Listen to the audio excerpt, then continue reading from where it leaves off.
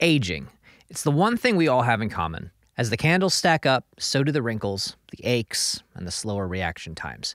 But under the surface, something more serious is happening. Aging is complex. It affects every system in the body, from how we move and think to what's happening deep in our cells. And while we've come to expect certain things with age, like slower metabolism, memory lapses, reduced strength, scientists are starting to ask, what if some of those changes aren't as set in stone as we thought? One area drawing attention is molecular hydrogen, specifically hydrogen-rich water. It's a simple idea: dissolve hydrogen gas into water, drink it, and see if it influences the aging process. It sounds like a little far-fetched at first, but a recent 6-month clinical trial put this question to the test, not in cells or animals, but in people aged 70 and older. The study tracked a wide range of markers, from telomere length and DNA methylation to brain chemistry, and the results, they suggest that something real might be happening here. That doesn't mean it's a miracle or that we have all the answers, but it does open a new line of questioning. Can hydrogen-rich water influence biological aging? And if so, how? In today's episode, we'll walk through this study, look at what changed, and explore what it might mean for how we age. Let's get into it. This is the Hydrogen Studies Podcast, sponsored by Echo Water.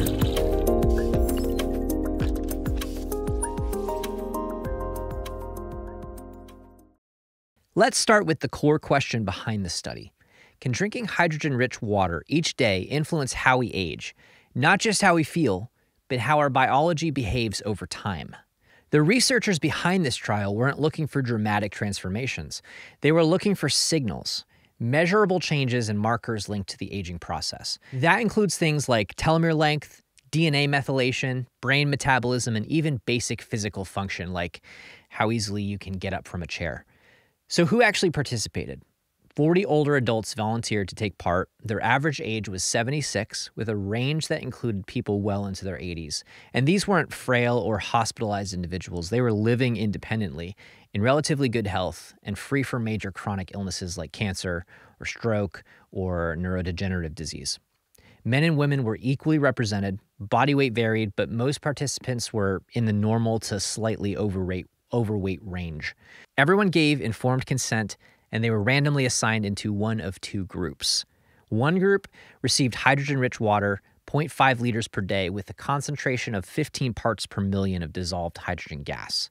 The other group got the same amount of water, but with no hydrogen added, and that was the control.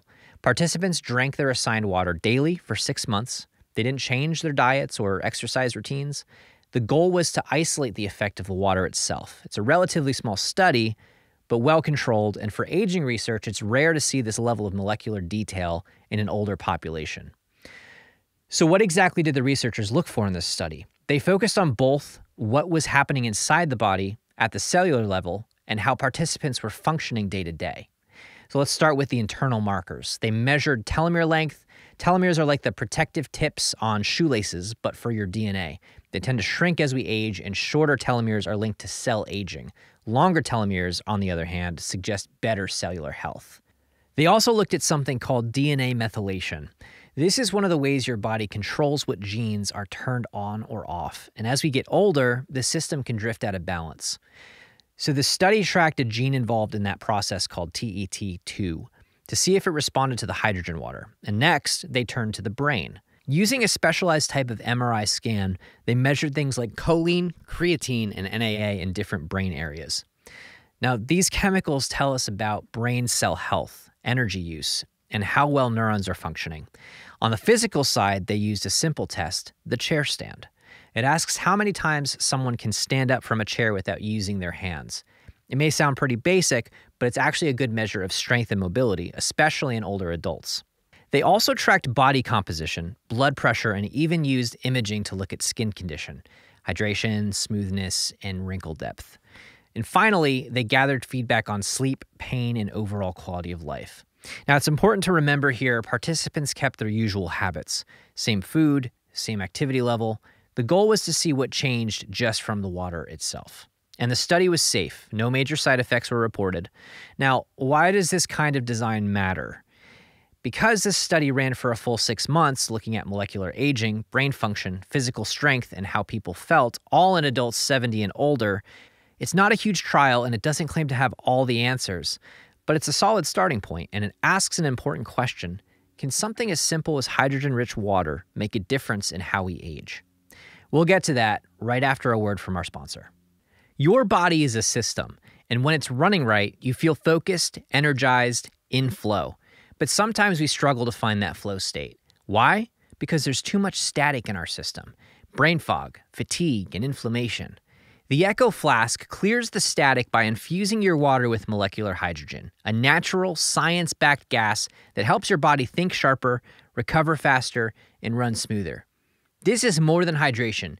It's better focus, more energy, faster recovery, less internal stress, and long-term benefits that keep you sharp.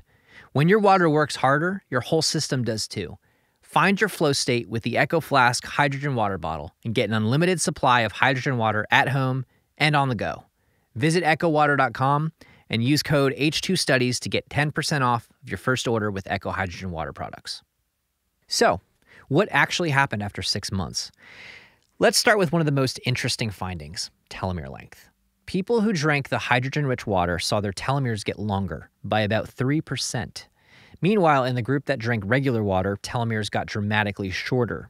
Now, that's important because, as we mentioned earlier, shorter telomeres are one of the key signs of cellular aging. So this small shift could mean that their cells were aging a bit more slowly. Next, the researchers looked at DNA methylation, that system that helps turn genes on and off. They tracked a gene called TET2, which plays a role in DNA repair and aging. TET2 activity increased in both groups, but it went up significantly more in the group drinking hydrogen-rich water, which hints at something real happening at the genetic level. They also looked at overall levels of methylation in the blood. Methylation, in simple terms, is like turning a light switch on and off for specific genes in your body, or gene regulation. Aging is associated with decreased methylation, causing this process of gene regulation to become more erratic, meaning genes that should be silenced are no longer silenced. Keeping methylation in place or increasing it keeps gene regulation in a more orderly fashion. There wasn't a huge difference between the two groups, but there was a trend toward improvement in the hydrogen group, while the control group saw a decline. Now let's talk about the brain. Using MR spectroscopy, the researchers measured chemicals that reflect brain health. In the hydrogen water group, there were clear improvements in choline, creatine, and NAA, all of which are tied to things like memory, cell health, and brain energy. These changes were most noticeable in the frontal and parietal areas of the brain, areas involved in thinking, movement, and attention. That doesn't mean people suddenly became smarter or faster, but it suggests their brain cells might have been working more efficiently. Now, on the physical side, one result stood out, the chair stand test. The group drinking hydrogen water showed a significant improvement in how many times they could stand up and sit down in a row. And that matters because lower body strength is strongly tied to independence, fall risk, and overall mobility as we age. The researchers also saw some trends toward better sleep quality and less pain, though those weren't as strong or statistically significant. And when it came to things like blood pressure, skin condition, and body composition, there weren't major changes between the two groups. So what does this all mean? Well, this wasn't a miracle makeover. It didn't reverse aging overnight. But in just 6 months, several small but meaningful changes showed up in cells, in the brain, and in the body. And those changes all pointed in the same direction, slightly more resilience, a little more function, a few markers of aging moving the right way, not because of a drug or major intervention, but just from a small daily habit. So now the big question, why? Why might drinking water with dissolved hydrogen gas lead to changes in your cells, your brain, or even your physical strength? And the short answer is we're still figuring that out. But researchers do have some solid clues. And let's start with one of hydrogen's best known features. It acts as a selective antioxidant. That means it can help reduce oxidative stress, but it doesn't wipe out all free radicals the way some stronger antioxidants do. Small amounts of oxidative stress and inflammation are necessary for normal functioning. Instead, hydrogen seems to target the most damaging ones, like hydroxyl radicals and peroxynitrite. These are the kinds of molecules that can damage DNA, harm mitochondria, and speed up aging if they're not kept in check. By neutralizing these harmful compounds, hydrogen might give cells a bit of a breather, helping them repair, recover, and function more efficiently. But that's just one part of the picture. Hydrogen also seems to have an effect on cell signaling. In other words, the way cells communicate with each other and respond to stress. In past studies, hydrogen has been shown to lower levels of chronic inflammation, improve mitochondrial function, which is key for energy, support autophagy, the body's natural cleanup process, and even affect gene expression, including genes linked to aging and cell repair. When you combine those effects, the overall picture starts to make sense. If your cells are under less stress, if your mitochondria are working better, and if your DNA is staying more stable, that might show up as longer telomeres, better brain chemistry, or even stronger muscles over time. What's especially interesting is that this hydrogen is tiny. It's the smallest molecule in the universe, and that lets it spread quickly through the body, including into places like the brain, where many other compounds can't easily go. And unlike many medications or supplements, hydrogen doesn't seem to disrupt normal biology. It's more like a quiet helper, reducing pressure in places where the body's under stress without getting in the way of everything else. Of course, we still need more studies, especially long-term trials with larger groups of people.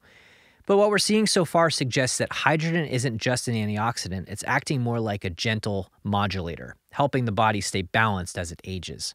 So far, we've walked through what changed in the study and why hydrogen-rich water might have played a role. But now let's talk about what this study doesn't tell us. First, it's important to remember this was a pilot trial. That means this was designed to explore possibilities, not to give final answers. There were only 40 participants, and that's a small group. While the results are interesting, they need to be confirmed in larger studies, ideally with hundreds or even thousands of people. Also, some of the changes like the improvements in DNA methylation showed trends, but didn't reach full statistical significance. In other words, they might be meaningful or they might just be noise in the data. Larger studies will help sort that out. And finally, we don't know how long the benefits last. Do the changes stick around after people stop drinking hydrogen water? Do the effects build over time, or do they plateau? That's something future research will need to explore. Still, this study opens the door to something important.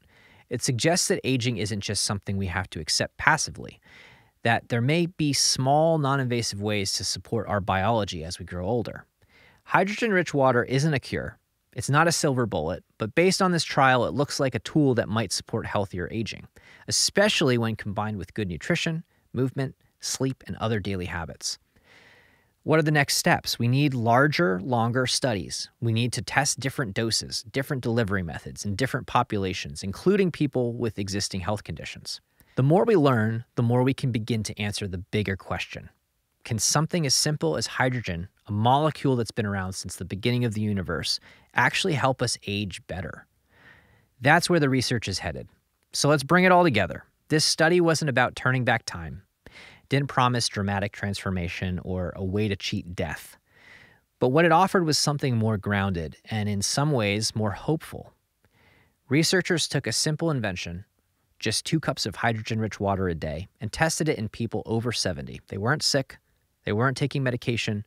They were just older adults living their lives. After 6 months, there were signs, small but real, that something had shifted. Cells aging more slowly, brain chemistry improving, muscles working a little better. And that's the aha moment here. Not that hydrogen-rich water is a miracle, but that aging itself might be more flexible than we think. That daily habits, even small ones, can add up. That the line between feeling older and functioning well might be something we can influence. Gently, gradually, but meaningfully. This study gives us more questions than answers, and that's exactly what good science should do. What happens in longer studies? What about different ages or people with health conditions? How does this fit with exercise, sleep, or nutrition? There's a lot more to learn. But here's what we know so far. Hydrogen-rich water appears safe. It's easy to use, and in this trial, it nudged some key aging markers in a positive direction. That's not a headline, it's a starting point. And maybe that's the most exciting part, because when it comes to aging well, the most powerful tools might not be the most complicated. Sometimes progress begins with a glass of water and a good question. If today's episode sparked your interest, I encourage you to dive into the research for yourself on hydrogenstudies.com. Next episode, we'll go even deeper. We're talking hydrogen and the brain, memory, focus, and neuroprotection. What does science say about cognitive aging, and can hydrogen help protect the brain as we get older?